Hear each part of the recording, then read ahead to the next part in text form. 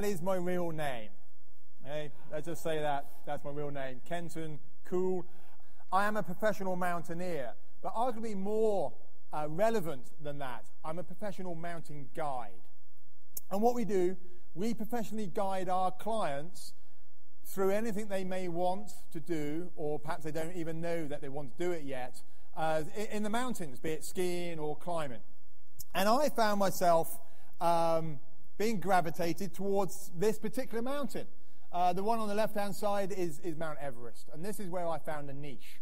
And what I'm going to do here this evening is just tell you one or two of the things that I've learned from working in my environment. I work at 8,000 meters above sea level. It's known as the death zone.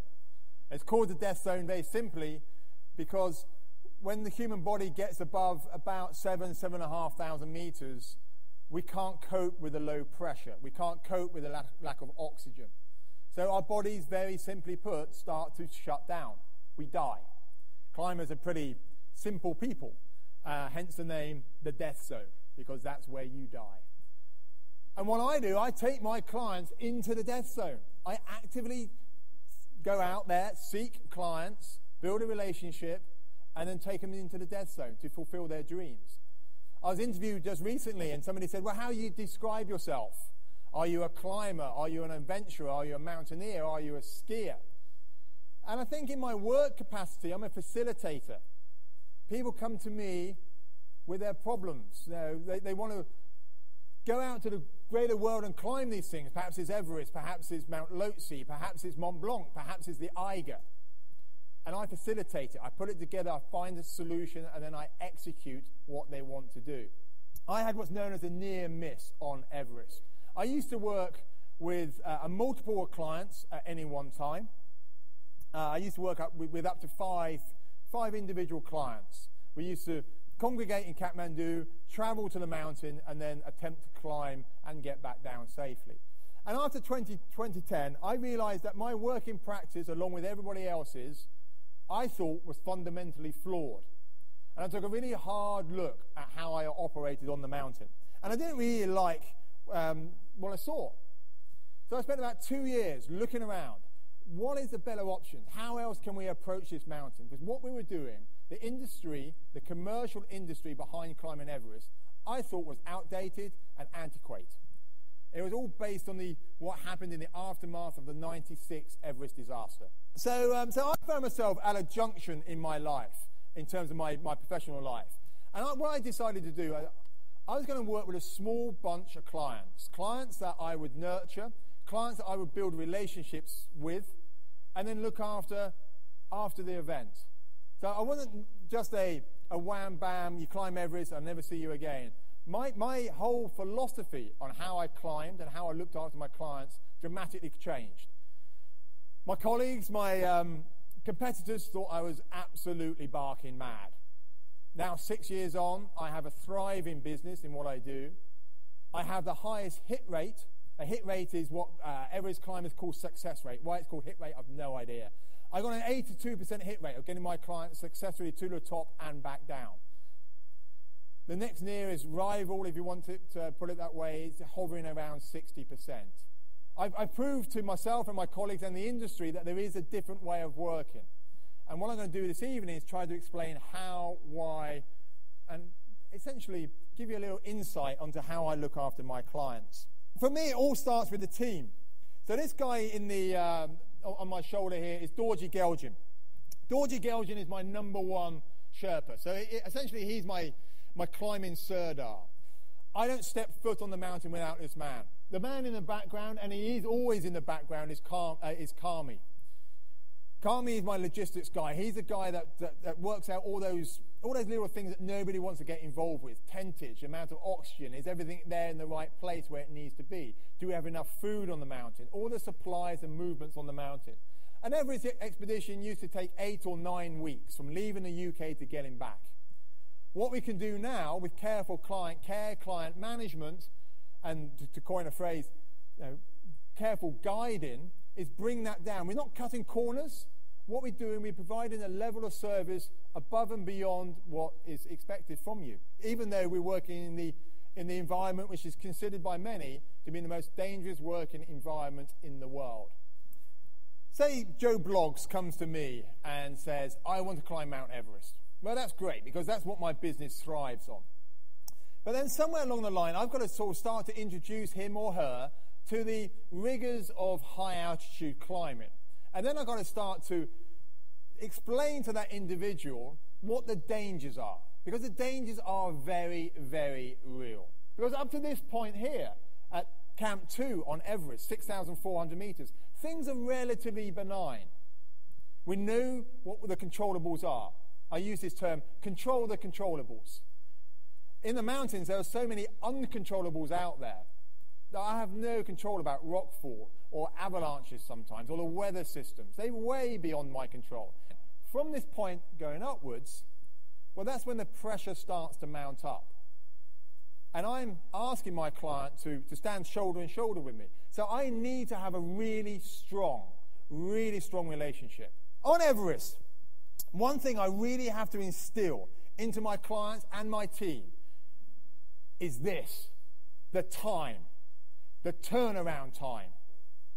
We have a set time, no matter where we are on the mountain, we turn around, leaving enough daylight and resources and energy to get back down.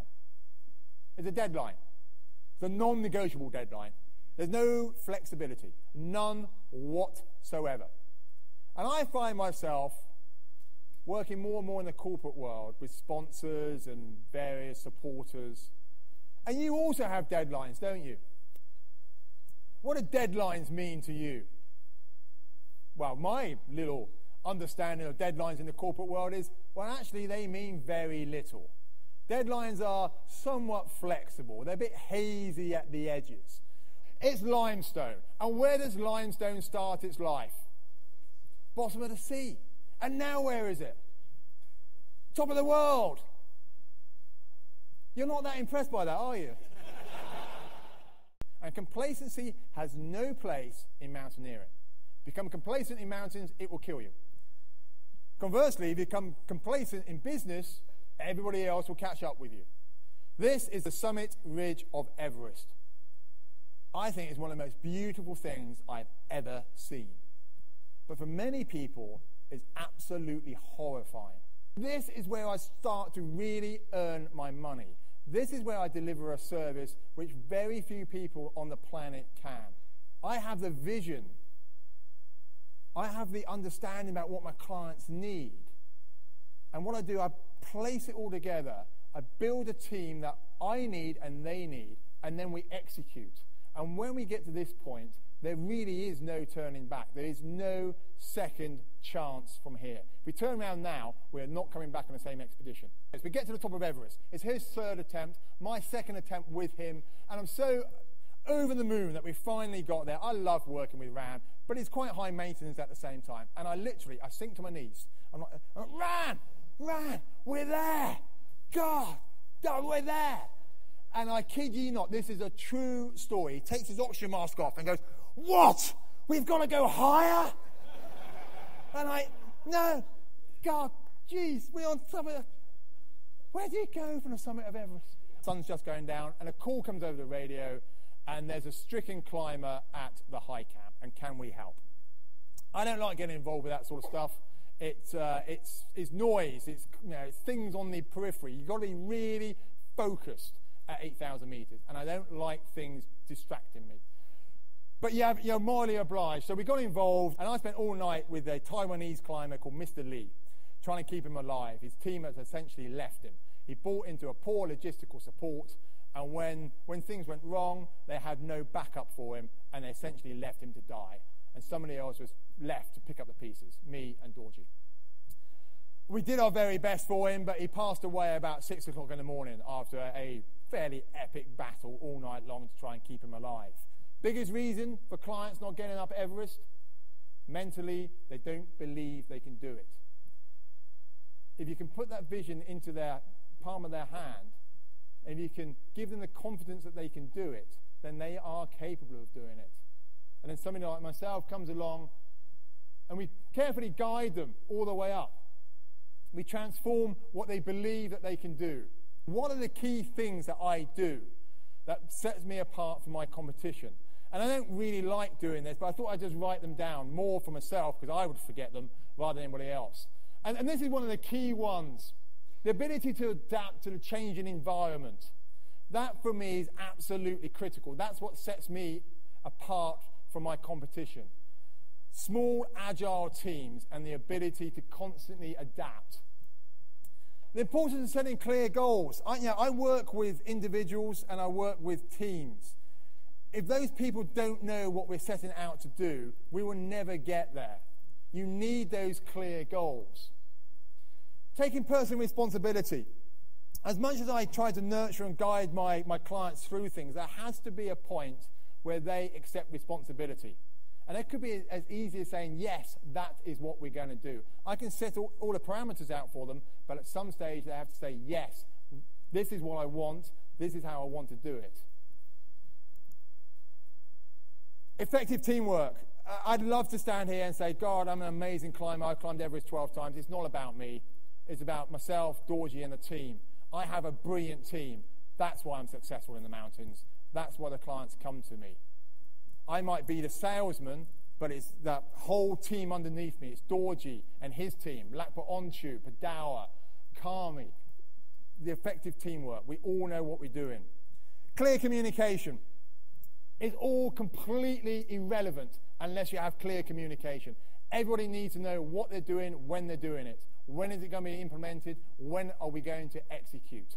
If you get all of those points right, all 5, then what you have is seamless execution. And at 8,000 meters, there can be no other way. Adventure is a learning tool of the next generation. The outdoors is our biggest classroom that we have. And if we can instill into the next generation the importance of things like teamwork, of humility, leadership, and understanding about what's important, then all of us will have a better future because our future is in the hands of the next generation. Thank you.